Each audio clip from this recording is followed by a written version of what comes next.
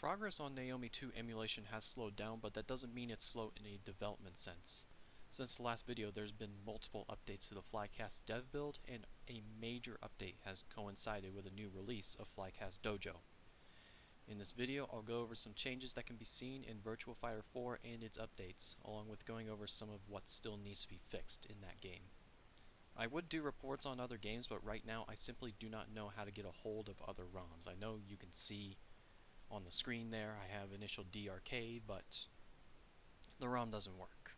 So I'm looking for that one, Soul Surfer, and Wild Riders mainly, as these visually are more exciting to me to cover than other games like Club Kart. From there I'll secure the other ROMs like King of Route 66 and Virtua Striker 3. It should cover most of the games once I have all those, other than the satellite terminal games, which I found basically nothing for. So, starting with the fixes, the colors on certain UI elements in Virtua Fighter 4 and dust color in King of Route 66 have been fixed. Health bars in Evolution and Final Tuned have also been depurplified. You can also see that the names in each corner of the screen have been properly restored to their proper colors. Elan V10 emulation has also been properly implemented, which fixes something called mod vol.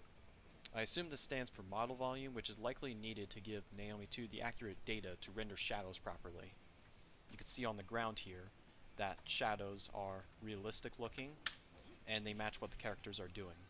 Soul Surfer has also gotten support for new inputs, but I can't actually find them in the build. You can see here I'm in the arcade controls, and there's no submenu for anything Soul Surfer related.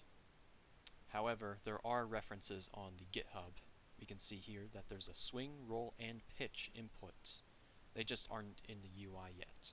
When they're implemented and I can access them, I'll play this game and show you how it works.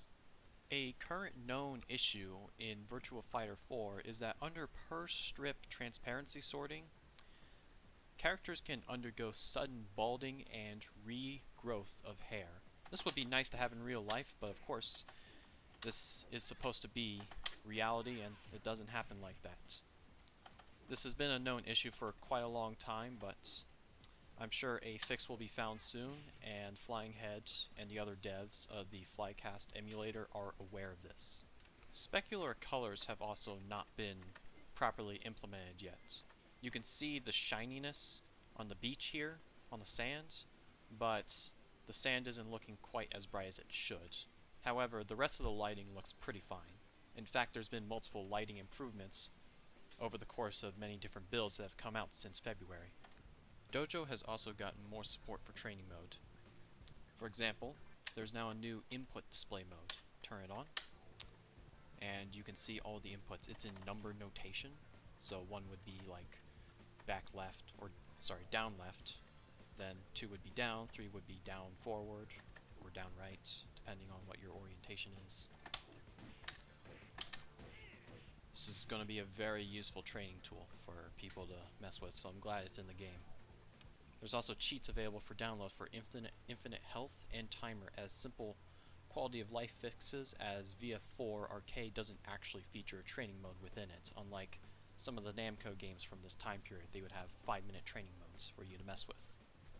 And yeah, I know, the colors here have not been properly swapped. That's because the Dojo build is a little behind the standalone Flycast dev build, but I'm sure in the future there will be an update for Dojo that implements that fix, along with other fixes that may come in the future.